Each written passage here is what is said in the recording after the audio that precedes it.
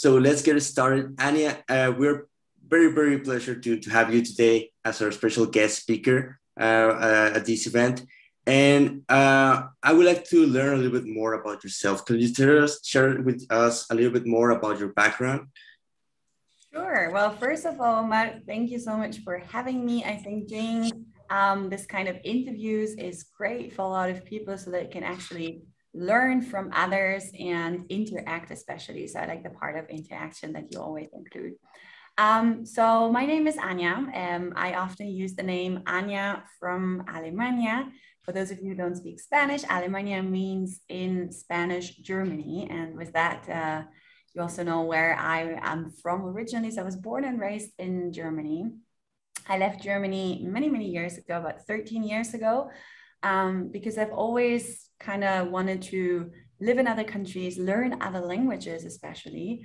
I am a polyglot entrepreneur, and that means a polyglot is a person. Sometimes people think when they hear polyglots, they think about the programmation languages. Yeah. Right? Yeah. I'm talking about the real languages in real world, let's say. So I've learned many languages myself, and I actually use them a lot in my business. And languages just open many doors. I'm the founder of ZALOA Languages. I've also started some other companies, but ZALOA Languages is definitely my main business.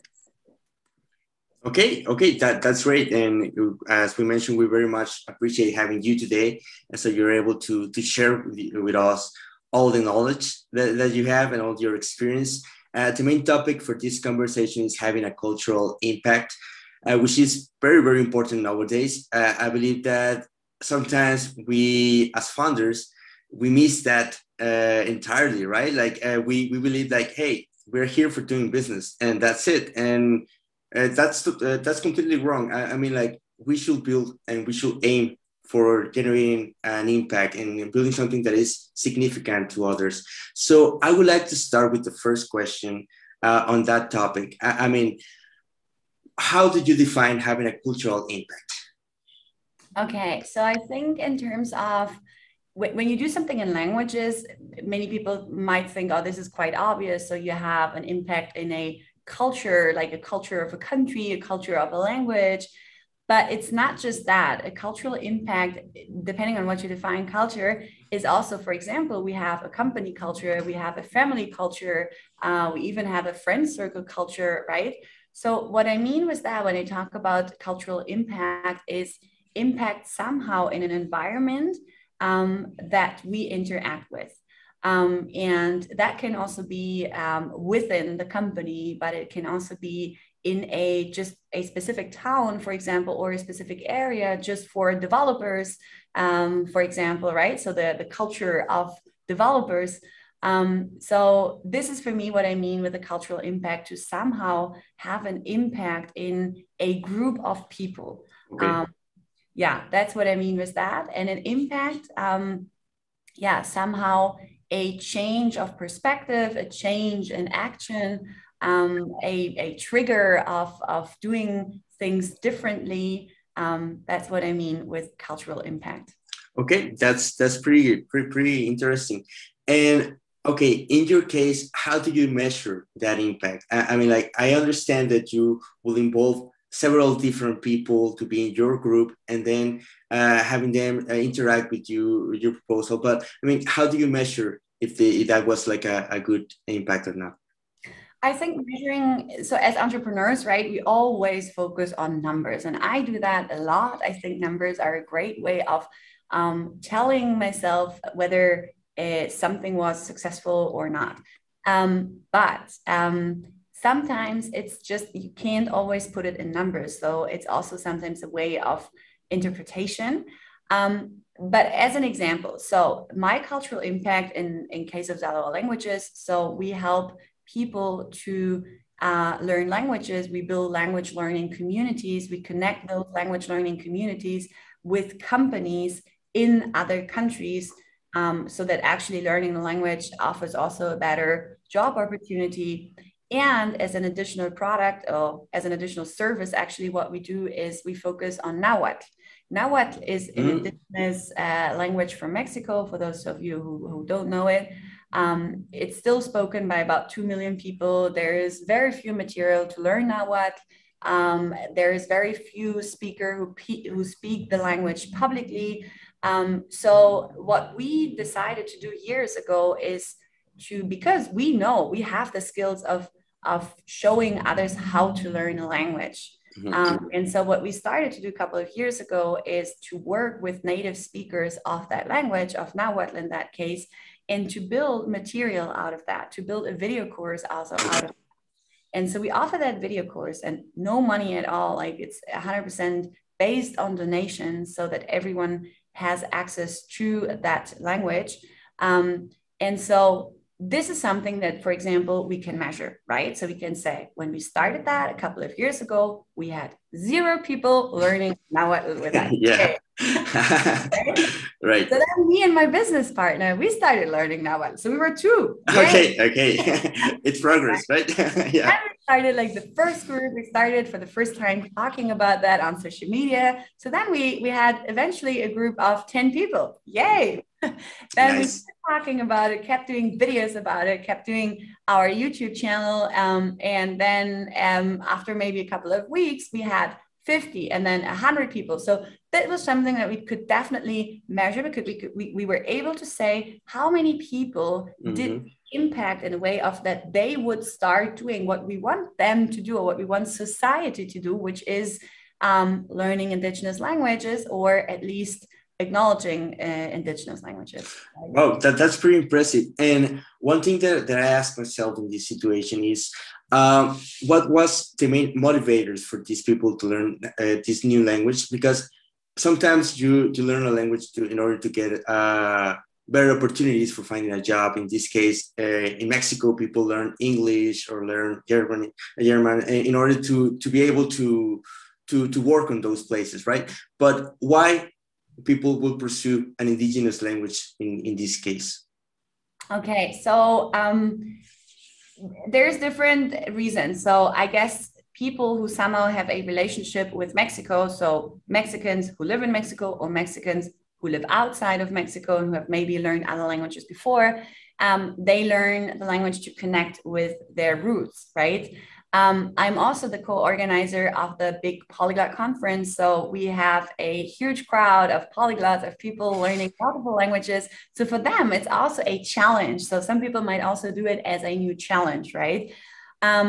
But I guess the way that we impacted most people with that is definitely because we inspired others to do the same. So my Nahuatl teacher quoted this once. It's his quote. I wish it was mine, but it's not.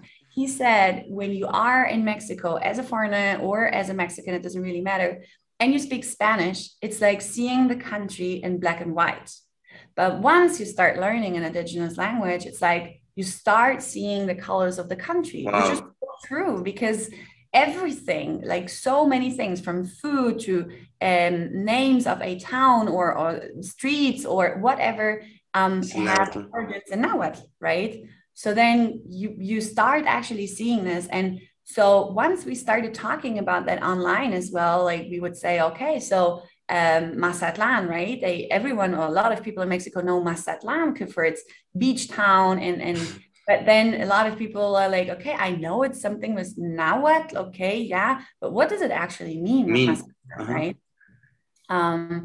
Yeah, so I guess it's a lot through inspiration. And as entrepreneurs, that's what we always want to do, right? We want to create an impact through, or a change actually through inspiration. And again, in our case, this culture is maybe very much focused on a Mexican culture, but this is exactly the same for company culture within the company, a client culture, right? A community culture. So basically, you can apply this to every kind of culture you'll be part of. Yeah. Wow, that's very impressive. And you also maybe changed my mind on that perspective, because it is like, okay, you have to know the roots of your own country, right? Like, and not only in Mexico, like you mentioned, in Colombia, in Brazil, or even in Europe or in the United States, we all have roots and we are able to connect with them, that will be very, very awesome.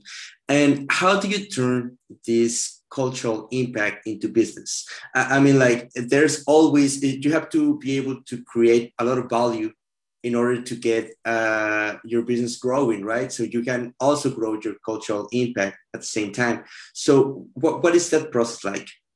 Yeah, it's a very hard question. And to be honest, we're often struggling with that because we would like to do way more for indigenous languages. Sometimes people write us and they ask me, oh, but can't you do the same for my language? I'm from Peru and here we speak Quechua, or, you know, like they tell me about different languages and I'm like, yeah, I would love to, but the day got only 24 hours, right? So it's hard because we also have a company, we have employees, we have to pay salaries, we have to pay, our platforms that we use, right? Our providers. Yeah. So I guess it's sometimes hard to find this balance, but we do that. My business partner and I, we do that at least every semester, sometimes even every quarter. We write down our big vision, what we have as a vision, right? So our big vision in that case is to break language barriers. And then we break it down into different parts. So this can be within the team. We have a team from many different countries with many different backgrounds. So that's even hard sometimes to work in another language. Then we have this breaking language barriers for our clients, but then also for society, for people who are not our clients, right? So it's hard to find the balance. And what we make sure, first of all, because as entrepreneurs, we have to pay ourselves a salary, we have to pay, well, everything that goes with having a company, right? Yeah. So we have to make sure, first of all, that this income is stable, that we, for example, we offer right now 3 languages, German, Spanish, and Nahuatl. Nahuatl doesn't bring us any money. Like we can't even pay our costs with that, right? We do get some donations, but it's like far away from being profitable and we still put money into it. Then Spanish is, let's say, okay, but German is the language that really helps us to increase our income. Mm-hmm. And so only through German, we can actually help Nahuatl in the end. So it's very important to focus also on the ones that bring the income. And then even within that department, you can also create a cultural impact, right? Okay. So like leveraging this also between your different business departments, let's say, is also worth it. Yeah, that's really interesting because it not only applies to a company that is helping you to learn different. So in this case, applies to any other company, right? Like if you have a core business that is helping you to grow, and then you can focus your resources on other aspects of your business that are also growing at a different pace, right? Because that happens all the time. That's very, very interesting. And that brings me to my next question. In this case, how does the cultural impact evolves over time? Is it normal for a company to change its core focus in order to adapt, or should it keep it straight on that matter? Yeah, I think absolutely. Like in this fast changing environment, it's quite normal to change, right? Like you might have, even from your business model, you might have a complete pivot from time to time, every couple of years, or whenever it is necessary. So I think as for every business decision you take, it's the same about cultural impact. I do believe that you should, as a business owner, always think about what your business or what your company provides as an extra value, right? Are you solving a problem, or do you help people with your business? So what is actually, because as entrepreneurs, we actually have the power, and we took the decision to do something that is maybe like not the norm for many others, right? So we have the power and the impact of doing it. So use it wisely, and that might change over time. Example, like we had a big change when I started ZALOA.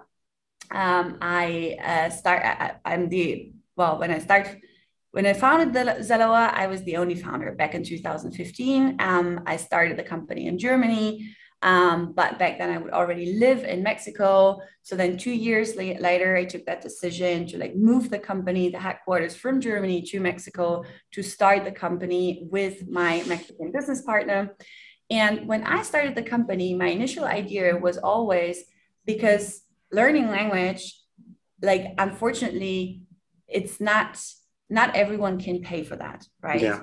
No, I know there is like definitely free resources out there to learn language, but if you really want a program to learn language that really brings you value and that is actually going to bring you some success, then at some point you will need to pay for it. Yeah. Yeah.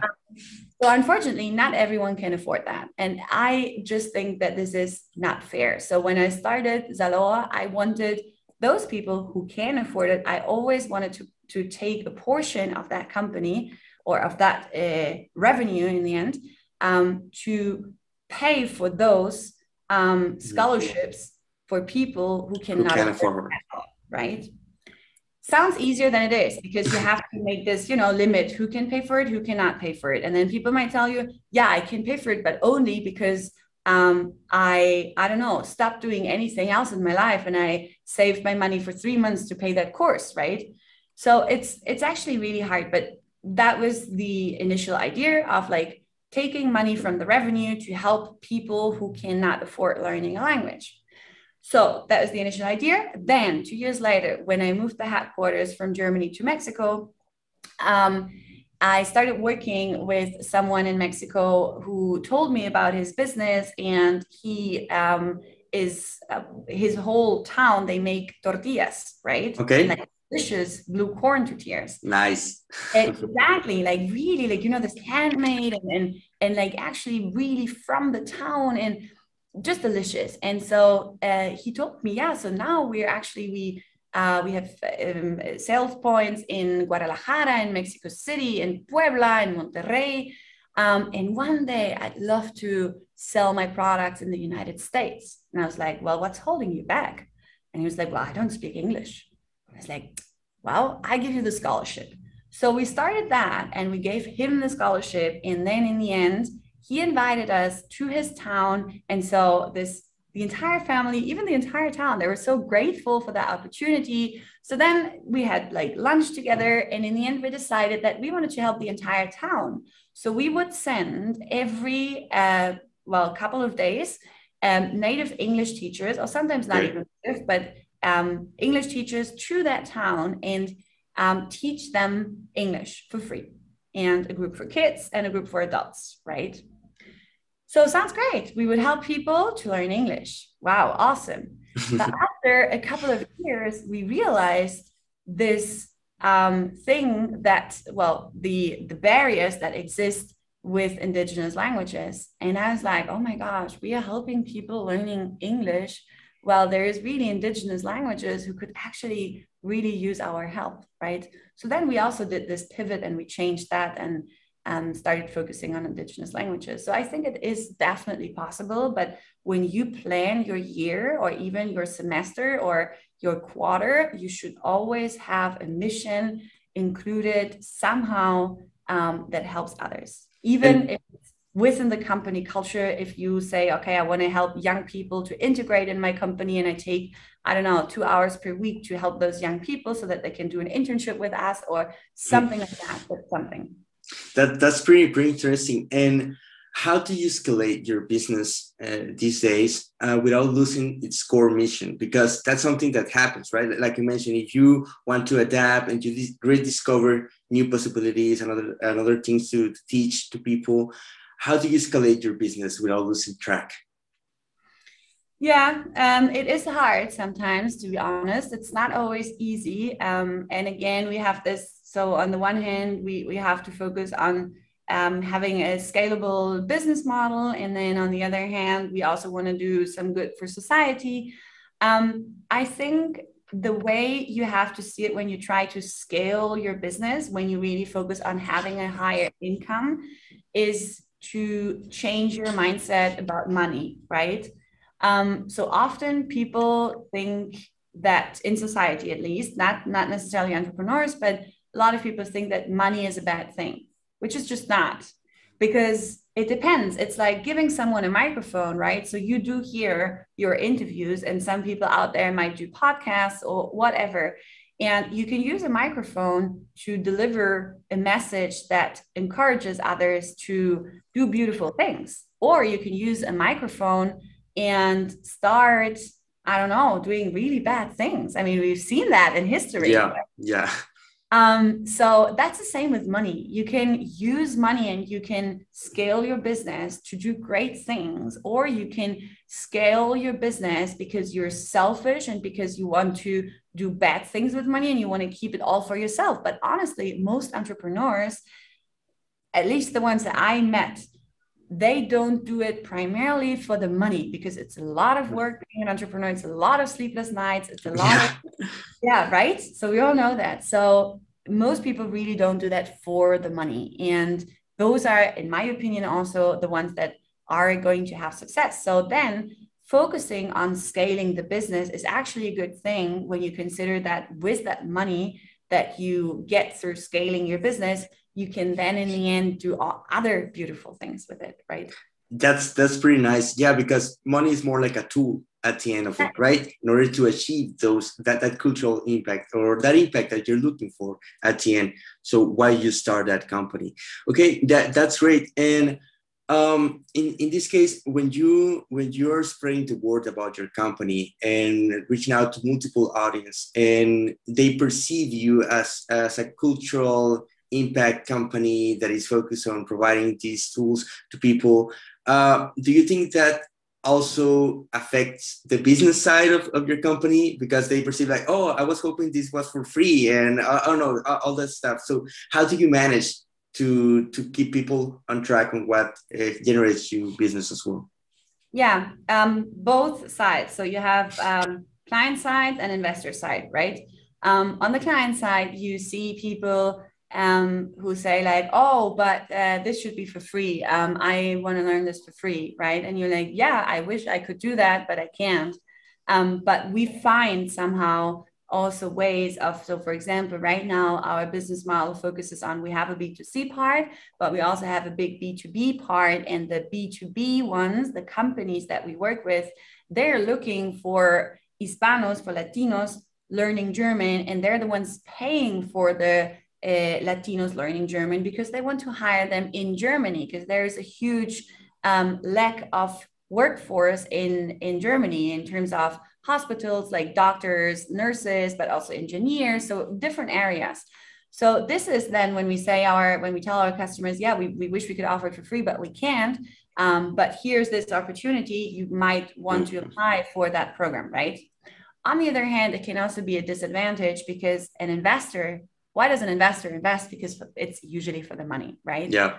And we do have some people who say like, oh yeah, this is very nice what you guys are doing, but are you actually making any money with that? And then you just show them the numbers. And if you make money with it, then they're also going to be like, oh, okay, that's nice. So you're making money, plus you're making an impact. And yeah, it's sometimes hard again to like balance this a little bit, because yeah, you can easily listen to a lot of people who just really focus on the revenue. Yeah. But as an entrepreneur, you also want to have fun, and it's fine to listen to advice. And I do that every day. But in the end, it's also your company. It's your values in the company. And that's what you should always follow. And as long as you can convince the right investors to invest into your company, because they believe not only in you as a person or in your product, but also in your mission and the vision that you have for society, then you know that this is the right investor. And if you have someone who is only focused on the money side, yeah, for us, that wouldn't be the right investor, right? Yeah, I believe that they always talk about smart money and how that people will invest, but also generate more value to you. And if someone they share their vision and it's all connected to the impact that you want to generate, that's the best way to go with it. So that's great. We do have a couple of questions from the audience. So okay, I'm going to read it out loud, the first one. How do you think that culture might be improved, affected by being more and more remote without work and interactions? how could we make culture be the big winner instead of something that is getting lost? Yeah. A very smart question. So again, because this focuses on the remote part, working remotely, I think as for the employees and same for the employer, for the company, for the startup, it's very important to keep a company culture. And you can do that. And there is tons of startups right now working on how to keep a company culture alive when working remotely. So this is one thing, right? To interact with each other and to always remind each other also of the real vision that the company has. But then also, and I think this is something that in many, many countries is not discussed enough, is mental health. I think mental health here is also very important. At ZALOA, for example, we offer all our employees a monthly budget for therapists. Okay. And I think this is extremely important as well, because when we talk about this cultural thing to belong and to create something beautiful, we first have to be healthy, right? In order to do it. And this is not just our body, this is especially also our mind. So I guess in order to answer that question, there is many ways, technology, to focus on a culture when working remotely. There's many ways to do that through technology, but there's also many exercises that you can even do without technology. Yeah, I agree on that, and it is something that is going to happen either way, right? Like this culture inside the company is something that is evolving constantly, and if you're able to accommodate that to the changes in your company, then you have to be aware what is important and why your colleagues, your co-workers should be focused in also, right? Like they have to be working on that. And I think even this is going to change, and I am so excited for that. It's going to change even more in the future with VR. Like there are so many, I'm right now in Austin and I see so many companies working on virtual reality. Yeah. For other companies, I mean, we talk about metaverse, we talk about so many virtual reality cases. For language learning, this is going to be extremely important in my opinion. And so there is also, you know, like a digital, physical space somewhere in between where you can also work on culture. So technology, again, same as for money, is not our enemy here. It's our friend, depending on how we use it. Yeah, it's a tool at the end of it. Yeah. We have another question from the audience. What will you say is the easiest way to become a polyglot? I don't know how to pronounce that last word. Yeah, that's a very hard question. So I guess same as for business, get started. Get started with the first language. A lot of people feel stuck with one language and then they think they're not good at languages, which like honestly doesn't really exist. Just get started, get out there, start with one language, get to a decent level. You can then start a next one and you'll see like it's like everything in life, right? The more you do, it's like same for fitness, the more you train, the better you'll get. And when you start or playing an instrument, music, for example, you start learning how to play the piano, and then maybe learning the guitar is not as difficult anymore because you've learned another instrument, even though it's completely different. But, you know, like you get the feeling for it. And that's the same for languages. Mm-hmm. You just need to get started and really also dedicate an amount of time. There is like, I always tell our language learners, unfortunately, there is no magic pill that I could give you and tomorrow you wake up speaking 3 languages. Yeah, yet. I'm kidding. Dedicating time. Yeah. Okay, no, that's great. And could you share with us what are the next steps for your company? I mean, like, how do you imagine your company evolving over time and the next couple of years? Absolutely. I always have to think when I get this question, like, what am I allowed to say now? And, and what is still a secret, right? Okay, so I guess over the past years, we've been focusing a lot on our B2C part. So on B2C, on customers who want to learn languages for different reasons. Post-COVID, it's, in my opinion, for any kind of business, extremely important to focus on community building, on having a real relationship with your customers, right? So this is one part of the future of ZALOA. So we're going to focus even more on the community building. We're going to integrate amazing technology next year, which I think can't tell yet. Nice.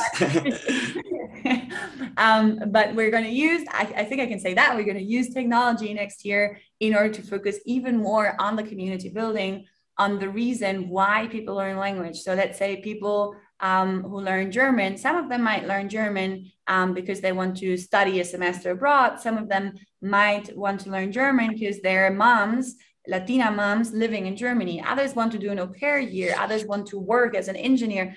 So we want to gather those different groups, and we want them to help each other, to support each other, to go through this language learning part together, right? So this is one part of 2022, which is our big B2C focus, the community creation and strengthen the community. And then we have a big B2B part, which we're going to focus on next year. So again, we have in Germany, as in many other countries, a huge problem of a huge lack of skilled workforce.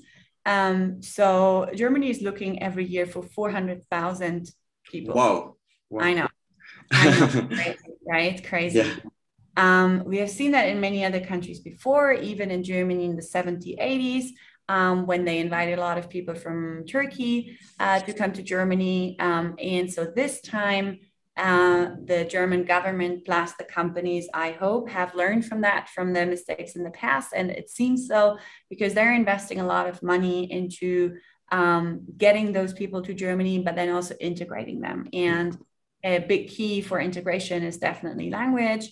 So we want to focus more on this B2B part, to be part of that movement of helping German companies to find people from Latin America, and then to help those people from Latin America to learn German for the companies in Germany. Nice. And are you thinking also, besides going to other countries? I mean, like, for example, England or any other countries in Europe or in Asia that also can connect with Latin America? Okay. Yeah, I mean, it would definitely be necessary, right? Especially for the US and Canada. I mean, this is also what you do at Symbiosis, right? Yeah. You also connect the two worlds. So it would definitely be necessary, especially for the US and Canada. It's time zone wise, etc. It's easier to work together. Unfortunately, the day has only 24 hours, right? Yeah. We've learned from our mistakes in the past. We used to offer at ZALOA 13 languages, 13, and we just can't do everything at the same time. So our current focus is really to focus on the German language, and we do have in our long-term plan also some other countries, some of the languages, but first we need to focus a little more. Yeah, it's a process, right? Like every startup needs to focus on a specific niche and then grow from it. So, well, Anja, we very much appreciate your time today. I believe it was a very, very valuable insights that you shared with us regarding the cultural impact and also building a business at the same time.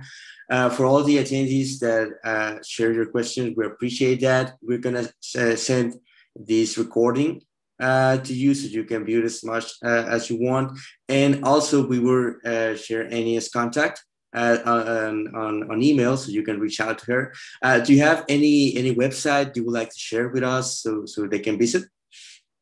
Sure. I think usually the easiest way to connect with me is on LinkedIn. So if you want to link maybe my LinkedIn profile, really feel free to reach out. I just wanted to say, like, to everyone watching this now or later, if you're an entrepreneur, if you're an employee, no matter what, I think we're all here in this world to somehow have an impact, and everyone matters in that mission. And I wish you best of luck with everything you're planning to do in the future. And I know that there is sometimes ups and downs in life. on a personal level, on a professional level, everything. But I really believe in everyone out there doing great things for the world. So good luck with everything. I love those words, and yeah, I share with them. I share with you those that way of thinking. I believe that it's important that we continue to pursue our goals all the time as entrepreneurs. And yeah, we very much appreciate your time today, and we hope to have you again soon in these events. Thank you very much, Omar. My pleasure. You have a good one. Take care.